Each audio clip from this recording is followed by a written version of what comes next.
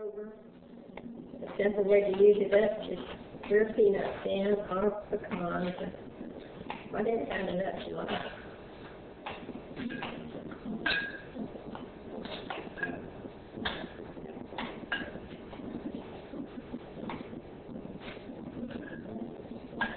Chocolate covered peanuts. Yeah. Chocolate covered peanuts.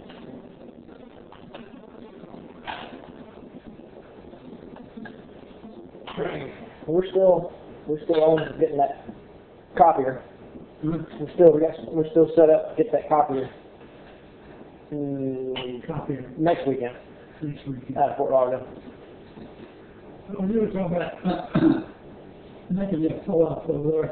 I wouldn't never go to that expense. You're going to find those houses. Individual houses that have a pull-off. You do it for apartments, because if you have it for a house, you go to fix something else. It'll be at the wrong place. You got to dig it all up. You lose too much land. You'll lose 8 foot of land, at least 8 foot of land that's a pull-off line. And you got to make them like 30 feet long. I don't want to make it. If I did, I didn't want to make it that long. I just wanted just enough to where. Well, you know what? Maybe I don't need to pull off. Maybe I just want to widen it a little bit. So, you know, when you're coming out of the driveway and you want to make a turn, you almost have to pull into the lane or go off in the yard a little bit. Maybe if I just widen the driveway just have 2 feet on both sides, or like flare it out. Instead of having the driveway come just straight down, I had it come down and just flare out just a little bit. Well, I just thought of it on the flare a little bit on the lower side. Yeah, so you can make that turn. Leave it where it's at on the upper side. Flare a little bit longer there. Then you can make that turn. There's a lot of traffic whenever I was trying to build it. I went by and backed the cars out of the carport around there to make a turnaround. And I went down, parked the car on the side of it, went down with the other one and made my turn. And I said, I wonder why enough if the car sits here, I can still get out. I tried it. It's wide enough down there. You can park on one side and go out on the other. Yeah. Yeah, that's not a problem. Just when you're trying to, of course, when you built that house, there wasn't as much traffic on that road either. Now you can, it's a lot easier to make that turn on the road. Now you make it turn on the road, there's a car coming. There's 135 cars parked down there on a Sunday afternoon here.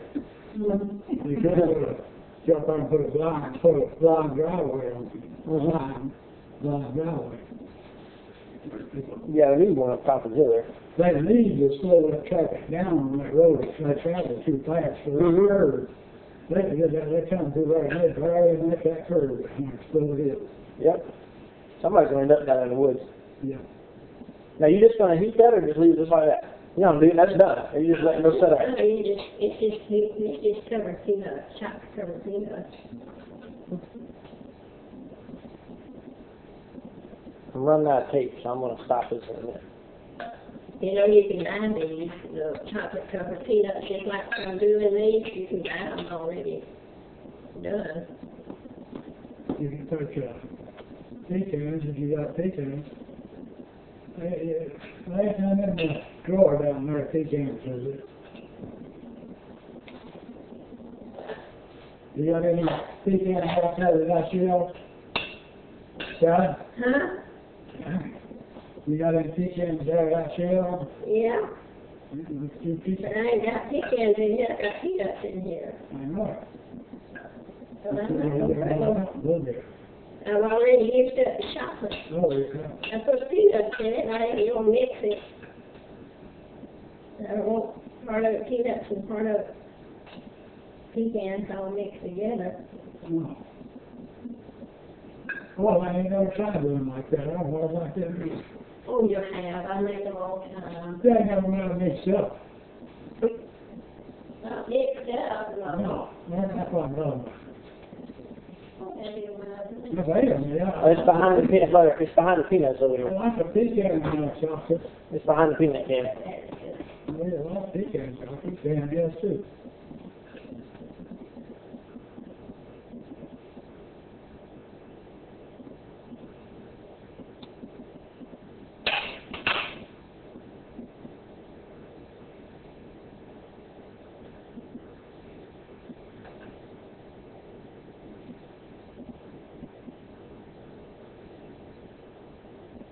They got the hot water hard. They got to get in the shut getting hard.